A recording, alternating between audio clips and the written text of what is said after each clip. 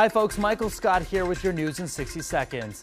A Valley pastor accused of sexual assault is now facing more charges. McGowan police filed charges on 52-year-old Melchizedek Chan for sexual assault and practicing medicine in violation of a city code. Chan was also arrested earlier this month for impersonating a doctor and for sexual assault out of Edinburg. 2 suspects will appear in court for capital murder charges today. Edinburg police responded to a welfare concern check at an RV park on the 8200 block of Expressway 281. They discovered the bodies of a male and female inside one of the mobile homes. And a Texas state representative is out on bond following arrest in Brownsville. Rene Olivetta is charged with DWI. Police say he rear-ended another car late Friday night.